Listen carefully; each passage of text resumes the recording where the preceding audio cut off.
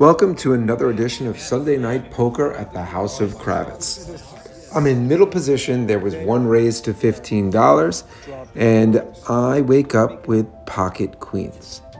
A ton of money in it. I decide and go ahead to raise this to $55. I know I'm going to get some calls. Hopefully it wasn't going to get the entire table calling, but knowing this bunch, I'd probably get more than I expected. So Brian calls, Rabbit on the button calls, and of course Sparky calls, and we are four-way to the flop. Both took it down on the flop too. Yeah. Okay, so I flop top set.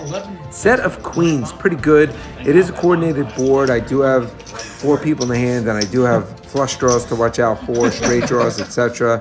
But I'm feeling pretty good. So I lead out for 110. I get Brian to fold.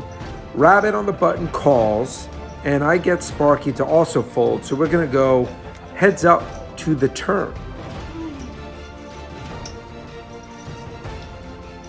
So the turn card is an 8 of spades, completes the flush. I check for pot control.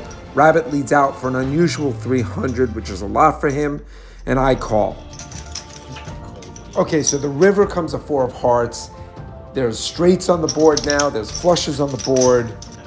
I check, and Rabbit leads out for 600 at this point, and I am in trouble.